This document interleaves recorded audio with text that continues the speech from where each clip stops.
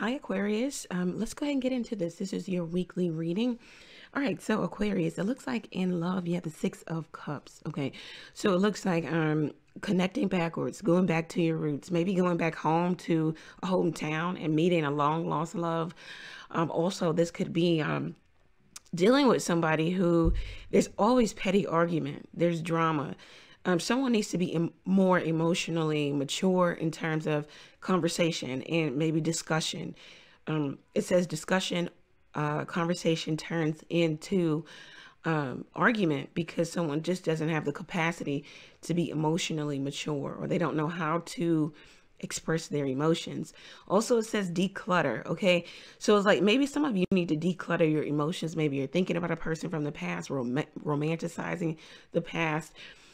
That energy, it happens, especially if you're trying to get over someone, but definitely keep it in check in terms of not trying to manifest the same person back or maybe the same energy.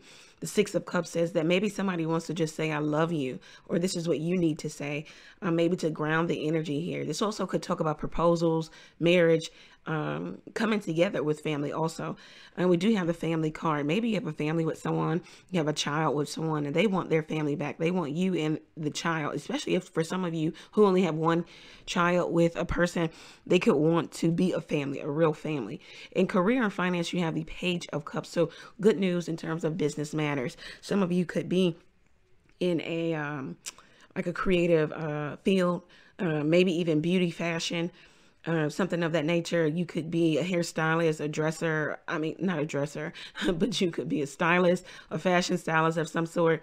It says that you need to get creative in terms of bringing in more money. So you need to go back to the drawing board, pick, write down creative ways of how you can bring new money, new blood into your business, into whatever it is you do. Don't let something get stale, stuck, okay? Some of you have created a different regimen for yourself, and you're also not looking backwards in terms of going back to past relationships, and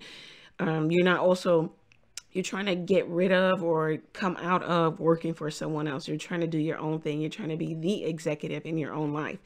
So this is what I have for you, Aquarius. If it resonates, let me know how it resonates for you down in the comment section.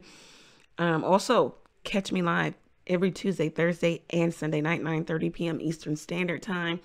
I do have an Amazon wish list if you wish to purchase something from it.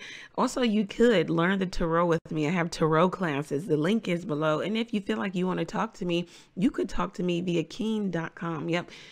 Via keen.com, you could talk to me for 10 minutes for $1.99. Yeah, take advantage of that. The link is below. Also, thank you, Aquarius. Many blessings to you. Take care.